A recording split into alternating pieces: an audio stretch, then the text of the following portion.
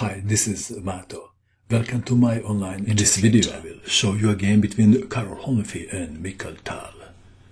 This very beautiful chess game was played in Soviet Union in 1972. Karoly Honfi had white pieces and he started with e4. Mikhail Tal played c5, Sicilian opening, Sicilian defense. Knight to f3, knight to c6, d4. C takes on d4, knight takes on d4, e6, knight to c3, a6, preventing knight to b5, bishop to e2, queen to c7, f4, d6, and we have Sicilian Scheveningen variation. Bishop to e3, bishop to e7, queen to d2, knight to f6, and Honfi castled queenside. Black to move. Castling is very popular in this position. If black castles kingside, then white most of the time plays g4. Tal played knight takes knight on d4, bishop takes on d4, e5, bishop to e3, b5, f takes on e5, d takes on e5, knight to d5 attacking the queen, knight takes knight, pawn takes knight threatening d6, forking two pieces, bishop to d6, g4, bishop to b7, king to b1, and Tal castled kingside. White to move. Bishop to f3 was played. Beta was bishop to d3, aiming at h7 and preventing a5.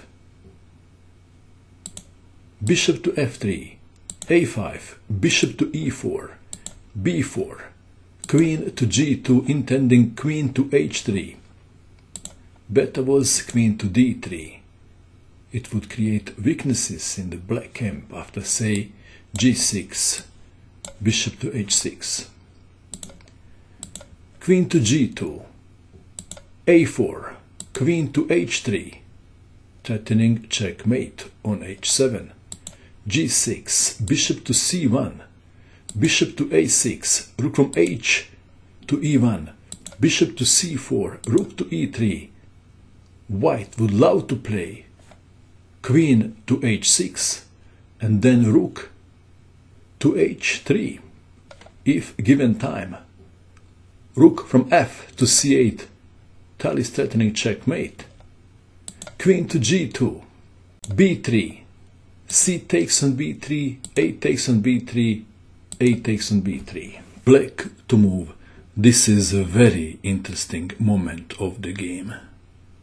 This is kind of a position Tal enjoyed more than eating vegetables. What would you do in this position if you had black pieces?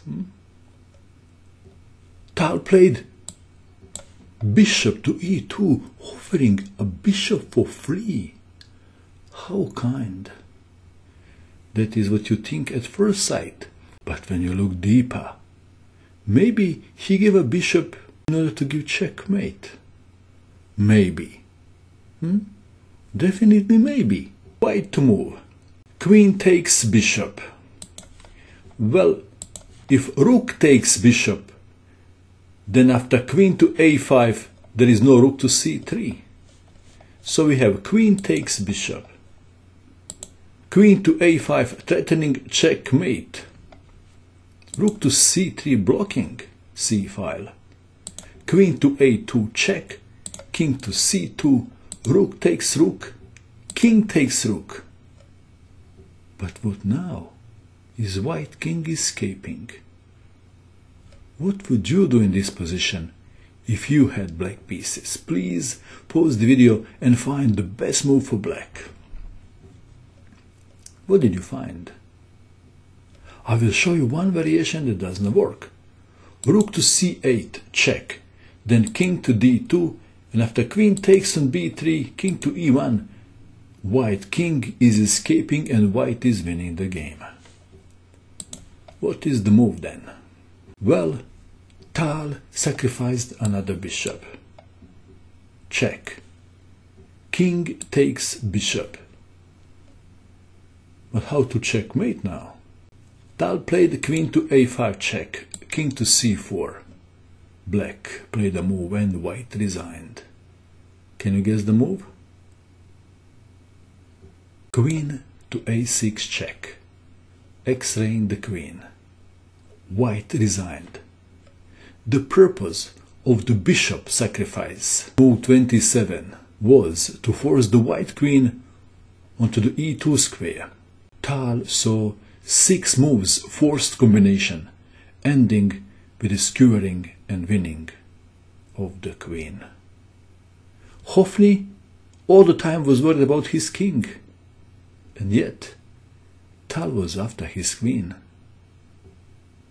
Is that brilliance or not? The game could have continued like this. King to c3 and then queen takes queen, forking 2 pieces. Which piece to save? Bishop to d3.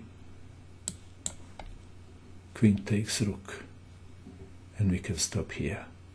What a game, what a brilliancy. What do you think of this game? And that is all. I hope that you enjoyed watching this video. I wish you good luck with your chess and bye for now.